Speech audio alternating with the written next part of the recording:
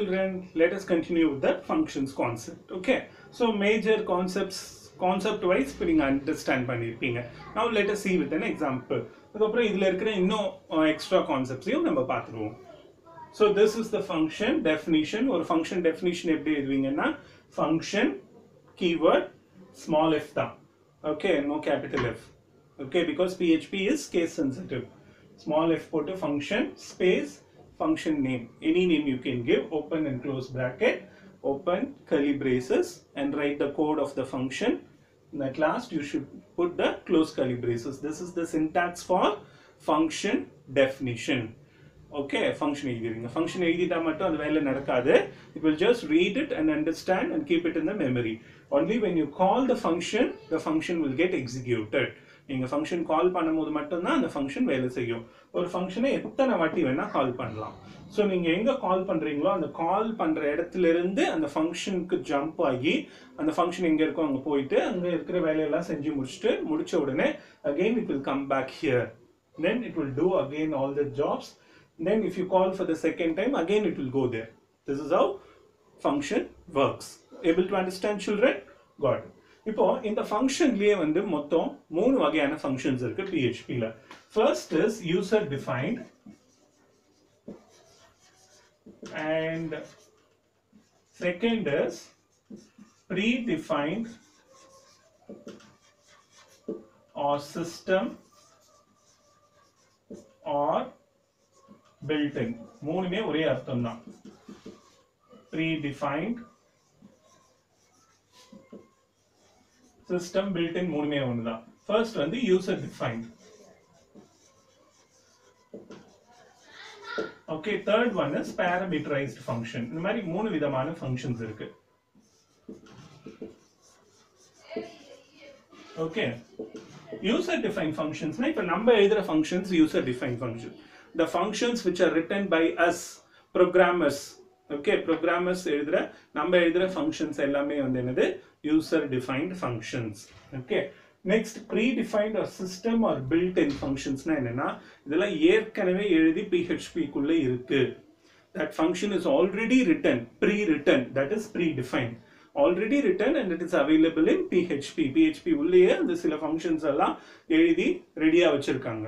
So நம்ம just அந்த ஃபங்க்ஷனை கால் பண்ணா போதும். ஃபங்க்ஷன் எழுதணும்னு அவசியம் இல்லை. அந்த ஃபங்க்ஷன் ஏற்கனவே எழுதி வச்சுட்டாங்க. நம்ம அந்த ஃபங்க்ஷனை கால் பண்ணி யூஸ் பண்ணுவோம். For example, where dump. நம்ம லாஸ்ட் கிளாஸ்ல பார்த்தோம்ல where dump is a predefined function or built-in function. So அந்த ஃபங்க்ஷன் வந்து என்ன பண்ணோம்னா நம்ம என்ன வேரியபிள் கொடுக்குறோமோ அந்த வேரியபிளோட டேட்டா டைப் அண்ட் வேல்யூவை கண்டுபிடிச்சு நமக்கு கொடுக்கும். அதான் அதோடைய வேலை.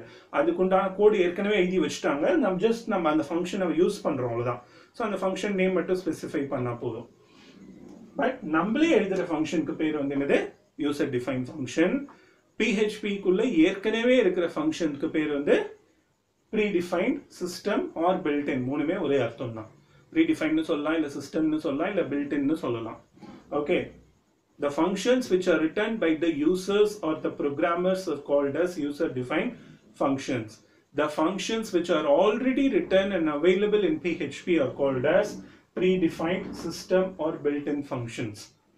Okay, so in the difference புரிஞ்சுதா?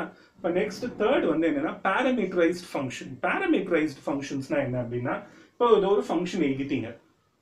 Okay, so இந்த function நீங்க கால் பண்ண உடனே the computer from here it will jump here to here and then it will execute all the statements and it will come back here. After completing this function it will come back here. இதுதானே நான் உங்களுக்கு சொல்லி கொடுத்தேன். இப்போ parameterized functionனா இந்த ஃபங்க்ஷனை கால் பண்ணும்போது நீங்க வெறுமனேவும் கால் பண்ணலாம். You can give some values and call. Okay, so இப்போ இது வந்து ஆர்டினரி ஃபங்க்ஷன். இப்போ இதுலயே நீங்க இப்போ வந்து இப்போ இது அடிஷனுக்கு ரெண்டு நம்பர் கொடுக்குறீங்கன்னு வச்சுக்கோங்க. 5,10 and ரெண்டு நம்பர் கொடுக்குறீங்கன்னு வச்சுக்கோங்க. Okay, then it will take this 5, 10 and it will give it here. Okay, so அப்ப என்ன பண்ணணும், இது வாங்குறதுக்கு some இருக்கணும்ல, இது கொடுக்குது, இங்க இருந்து கால் பண்றீங்க, கால் பண்ணும்போது you give some values. These are the values, you give two values. Then this function should receive that value, no? Okay, so அப்ப என்ன பண்ணணும்னா நீங்க ரிசீவ் பண்றதுக்கு இங்க எழுதணும். இந்த bracket குள்ள $n1 comma $n2 இப்படின்னு கொடுத்துட்டீங்கன்னா then that means it will receive two values. Okay, so இந்த function ரெண்டு value கொடுத்தா மட்டும்தான் வேலை செய்யும், இல்லனா வேலை செய்யாது. Able to understand? Okay, so இந்த function call பண்ணும்போது நீங்க ரெண்டு value கொடுத்துடணும், கம்பல்சரியா கொடுக்கணும். அப்பதான் ஏன்னா நீங்க இங்க ஸ்பெசிஃபை பண்ணிட்டீங்க function எழுதும்போதே $n1 comma $n2 னா it should receive or it must receive two values, then only it can work. இது எத்தனை வேணா இருக்கலாம், n1 n2 n3 எத்தனை value, these are called as parameters. These are called as parameters. Parameters are nothing but variables which will receive the values from the function call. Function call ல இருந்து வர values receive பண்ற அந்த variables க்கு பேர் தான் என்னது, parameters. இந்த ஃபங்க்ஷனுக்கு பேர் parameterized function. ஏன்னா parameters இருக்கிறதுனால it is called as parameterized function. These are parameters. Parameters are nothing but the variables that will receive the values from a function call. Function call ல இருந்து கொடுக்கிற values receive பண்ற variables தான் என்னது, parameters. our function க்கு parameters இருந்ததுன்னா that is called as parameterized function. Able to understand?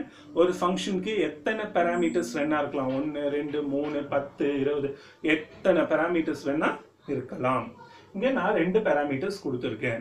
Okay, so அப்ப இந்த function கால் பண்ணும்போது நீங்க என்ன பண்ணணும், கண்டிப்பா ரெண்டு வேல்யூ கொடுத்தாதான் இந்த function கால் ஆகும். சப்போஸ் இந்த ஃபங்க்ஷனுக்கு 3 parameters இருந்ததுன்னா then you must give 3 parameters. Suppose இந்த ஃபங்க்ஷனுக்கு ஒரே ஒரு parameter இருந்ததுன்னா you must give 1 parameter while calling. Able to understand? So this is called as parameterized function. So ஒரு parameterized function எழுதிட்டீங்கன்னா அந்த ஃபங்க்ஷனை கால் பண்ணும்போது கண்டிப்பா அத்தனை values கொடுக்கணும். எத்தனை parameters கொடுத்திருக்கீங்களோ அத்தனை values நீங்க கொடுக்கணும். இந்த valuesக்கு பேரு we call it as arguments. Okay, நீங்க கொடுக்கிற valuesக்கு பேரு arguments. அதை receive பண்ற variablesக்கு பேரு parameters. Okay, so the values you pass to a function are called as arguments. Addition என்றது ஒரு function. அந்த functionக்கு என்ன values நீங்க பாஸ் பண்றீங்க, 5 10. So this 5 and 10 are called as arguments. Arguments are nothing but the values that you give to a function. ஒரு functionக்கு நீங்க கொடுக்கிற valuesக்கு பேர் தான் என்னது, or datasக்கு பேர் தான் என்னது, arguments. அந்த arguments receive பண்ணதுல variables, அந்த variablesக்கு பேர் வந்து என்னது, parameters. இப்போ நீங்க கொடுக்குறீங்க ரெண்டு values, so ரெண்டு arguments கொடுக்குறீங்க, அப்ப கண்டிப்பா எத்தனை parameters இருக்கணும், ரெண்டு parameters இருக்கணும். so நீங்க எப்பவுமே function தான் first எழுதுவீங்க, அப்புறம் function call பண்ணுவீங்க. so நீங்க first டிசைன் பண்ணிக்கணும் ஒரு functionக்கு எத்தனை parameters வேணும் அப்படின்றது. இப்போ function call பண்ணும்போது கண்டிப்பா அத்தனை values நீங்க கொடுக்கணும். okay, got it? so இப்போ என்ன ஆகும்னா இந்த 5 வந்து n1 குள்ள ஸ்டோர் ஆயிடும். 5 வந்து என்ன இதுக்குள்ள ஸ்டோர் ஆயிடும், n1 குள்ள ஸ்டோர் ஆயிடும். 10 வந்து n2 குள்ள ஸ்டோர் ஆயிடும். okay, able to understand? 5 வந்து n1 குள்ள ஸ்டோர் ஆயிடும், 10 வந்து n2 குள்ள ஸ்டோர் ஆயிடும். okay, so இப்போ இது வந்து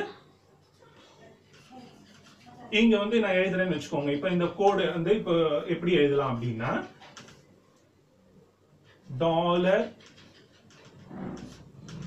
$n3 is equal to n1 plus n2. $n1 plus $n2. அப்ப என்ன ஆகும், இந்த $1ல என்ன இருக்கு, 5 இருக்கு, நம்ம அம்ச 5 இருக்கு. $n2ல 10 இருக்கு.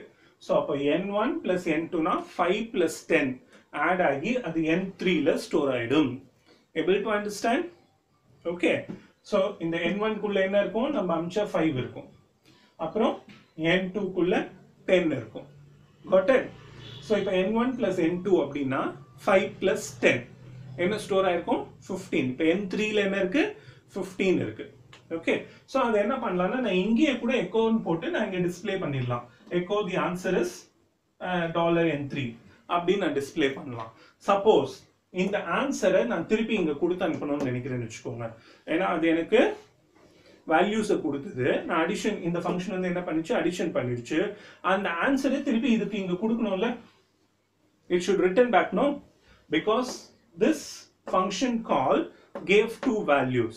அந்த ரெண்டு வேல்யூவை வச்சு இது சம் ஆபரேஷன் பண்ணிடுச்சு, சம் வேலை பண்ணிடுச்சு, அடிஷன் வேலை பண்ணிடுச்சு. அந்த ஆன்சரை திருப்பி இங்க இந்த இடத்துக்கு கொடுத்து அனுப்பணும்ல. அப்ப என்ன பண்ணணும்னா you should use return statement. You should use return statement. அப்ப return $n3, return $n3 அப்புறம் க்ளோஸ் கல். ரிட்டர்ன் என்றது தான் எப்பவுமே லாஸ்ட் ஸ்டேட்மெண்டா இருக்கும் ஒரு ஃபங்க்ஷன்ல. Return $n3. ஓகேவா? சோ அப்ப இப்ப க்ளோஸ் பண்ணிட்டீங்க. இப்போ என்ன பண்ணிட்டீங்க? க்ளோஸ் பண்ணிட்டீங்க. இப்போ என்ன ஆகும்னா இந்த n3 இங்க வந்துரும். இந்த n3 இங்க வந்துருச்சு. சோ இது ரெண்டு வேல்யூ கொடுத்துச்சு. அந்த ரெண்டு வேல்யூவை இதை ரிசீவ் பண்ணிடுச்சு. எதுக்குள்ள ரிசீவ் பண்ணிருக்கு? n1 குள்ள ஒரு வேல்யூவும் n2 குள்ள இன்னொரு வேல்யூவும் ரிசீவ் பண்ணிடுச்சு. அந்த ரிசீவ் பண்ண வேல்யூவை வச்சு it does some operation, it does some calculation. அந்த ஆன்சரை திருப்பி கொடுக்கிறதுக்கு எங்க கால் பண்ணிச்சோ அந்த இடத்துக்கு திருப்பி கொடுக்கிறதுக்கு என்னது? ரிட்டர்ன் ஸ்டேட்மெண்ட் கொடுப்போம். Return $n3. ஓகே, இப்போ $n3ன்றது என்ன? இங்க வந்துருச்சா? அப்ப இங்க வாங்குறதுக்கு எதுனா ஒண்ணு இருக்கணும்ல. ஓகே, சோ அப்ப நான் இங்க என்ன பண்ணுவேன்? $ans is equal to anything, any variable. You can give any variable. $ans is equal to addition 5,10 அப்படின்னா இந்த n3ல என்ன இருக்கு? 15. அந்த 15 வந்து இது ans குள்ள ஸ்டோர் ஆயிடும். சோ இந்த 15 இங்க இருந்து அனுப்புற 15 இங்க வந்துருச்சா? அந்த 15 எதுக்குள்ள ஸ்டோர் ஆகும்? ans குள்ள ஸ்டோர் ஆகும். நான் ஏற்கனவே என்ன சொல்லியிருக்கேன்? is equal to அப்புறம் இருக்கிறது எக்ஸிக்யூட் ஆகும். சோ இது ஃபர்ஸ்ட் எக்ஸிக்யூட் ஆயிடும். இதோட ஆன்சர் என்னது? இப்போ இதோட இங்க என்ன வந்திருக்கு? 15. சோ இப்போ அந்த 15 வந்து எதுக்குள்ள ஸ்டோர் ஆயிடுச்சு? ans குள்ள ஸ்டோர் ஆயிடுச்சு. Able to understand, children? Very clear? So once function இந்த இடத்துல இருந்து ரிட்டர்ன் பண்ணி இந்த ஃபங்க்ஷன் இதுக்குள்ள வந்தக்கு அப்புறமா ஆட்டோமேட்டிக்கா மெமரியில n1 n2 அப்புறம் இந்த n3 மூணுமே இதுக்குள்ள தானே இருக்கு, ஃபங்க்ஷனுக்குள்ள தானே இருக்கு. n1 n2 n3 இது மூணுமே கம்ப்யூட்டர்ல எரேஸ் ஆயிடும், மெமரியில இருக்காது. அந்த ஃபங்க்ஷன் முடிகிற வரைக்கும் தான் அது மெமரியில இருக்கும்.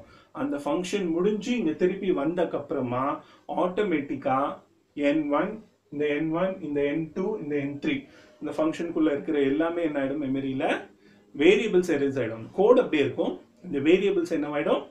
எரேஸ் ஆயிடும். Able to understand? That function will be there. But அந்த n1 n2 n3 மெமரியில reserve ஆயிருக்கும்ல place. n1 க்கு தனியா ஒரு பிளேஸ் ரிசர்வ் ஆயிருக்கும், n2 க்கு தனியா ஒரு பிளேஸ், அதானே வேரியபிள்ஸ். n2 க்கு தனியா ஒரு வேரியபிள் ஒரு இடம் ரிசர்வ் ஆயிருக்கும், n3 க்கு ஒரு இடம் ரிசர்வ் ஆயிருக்கும். அந்த ரிசர்வ்டு பிளேசஸ் எல்லாம் என்ன ஆயிடும்? எரேஸ் ஆயிடும். The function will be there. Able to understand? n1 க்கு ஒரு இடம் ரிசர்வ் ஆயிருக்கும், n2 க்கு ஒரு இடம் ரிசர்வ் ஆயிருக்கும், n3 க்கு ஒரு இடம் ரிசர்வ் ஆயிருக்கும். That is variables we saw it in the previous chapter. அந்த ரிசர்வ் ஆன பிளேஸ் வந்து என்ன ஆயிடும்? ரிலீஸ் ஆயிடும், எரேஸ் ஆயிடும். ஓகேவா? சோ இப்போ இன்னொரு தடவை செகண்ட் டைம் இப்போ நீங்க இந்த ஃபங்க்ஷன் கால் பண்றீங்கன்னு வெச்சுக்கோங்க. இப்போ வந்து I give it as 3,8. இப்போ நான் வேற வேல்யூஸ் கொடுக்கலாம். செகண்ட் டைம் கால் பண்ணும்போது I can give வேற வேல்யூஸ் 3,8. then அப்ப என்ன பண்ணனும்? இப்போ இந்த 3 வந்து n குள்ள ஸ்டோர் ஆயிடும். ஓகே, இப்போ புதுசா ஒரு n1 கிரியேட் ஆகும் மெமரியில. புதுசா ஒரு n1 கிரியேட் ஆகி அந்த n1 குள்ள என்ன ஸ்டோர் ஆகும்? 3 ஸ்டோர் ஆகும். n2 குள்ள என்ன ஸ்டோர் ஆகும்? 8 ஸ்டோர் ஆகும். சோ அப்ப n1 plus n2 னா என்ன ஆகும்? 3 plus 8 it is 11. So n3 ல என்ன ஸ்டோர் ஆகும்? 11. ரிட்டர்ன் and n3 னா அப்ப என்ன ரிட்டர்ன் ஆகும்? 11 ரிட்டர்ன் ஆகும். சோ அந்த 11 தான் இப்ப ஆன்ஸ்ல ஸ்டோர் ஆகும். ஆன்ஸ்ல முதல்ல 15 இருந்தது, அது எரேஸ் ஆயிட்டு இப்ப என்ன ஆன்ஸ்ல ஸ்டோர் ஆகும்? 11 ஸ்டோர் ஆகும்.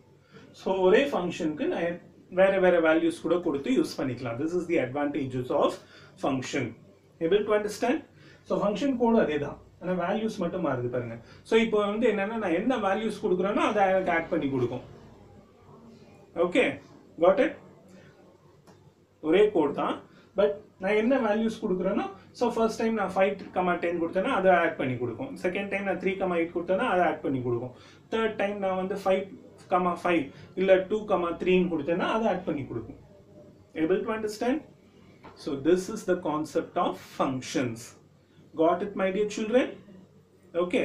So, and one more thing is the built-in functions எல்லாம் நம்ம double underscore போட்டு எழுதியிருப்பாங்க, or magic functions we call it as. Okay, that we'll see it separately. So this is the function concept. I think you will be you would have understood this. Please ask your doubts through the comments, and please, if you are new to this channel, please subscribe, like and comment. Thank you children. We'll see you in the next class.